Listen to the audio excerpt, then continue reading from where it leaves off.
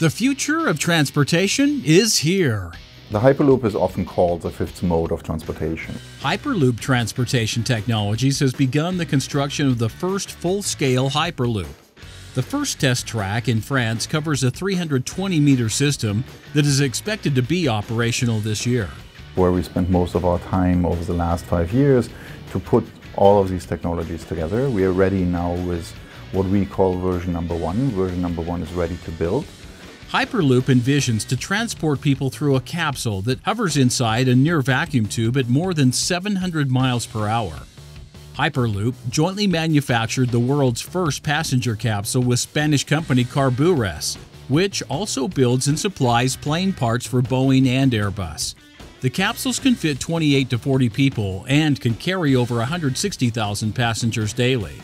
Because there's no resistance, the capsule is hovering and most of the air is out, now we can go much faster, roughly 760 miles per hour, which means on a trip from Los Angeles to San Francisco, roughly 36 minutes. Now this has a benefit that you're from city center to city center in a very short time frame. The company also inked a deal with Aldar Properties to build the first commercial Hyperloop in the United Arab Emirates by 2020.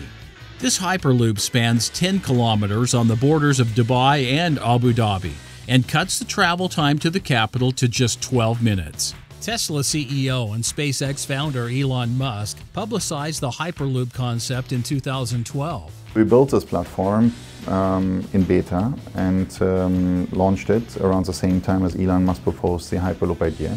When he said that he was too busy working on it because of Tesla and SpaceX, and he wanted someone else to pick it up. Allborn tells Bold Business, bringing the Hyperloop dream to life means much more than building a company from the ground up and cashing in from a bold idea.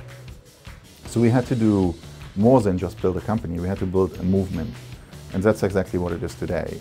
Allborn says Hyperloop will solve transportation's most pressing problems: speed, comfort, and efficiency. We're in 2018, we have a lot of technology, we're innovating daily. I feel that entrepreneurship can bring a lot of these solutions. So the goal of Hyperloop Transportation Technologies is actually to build a transportation system that makes economical sense.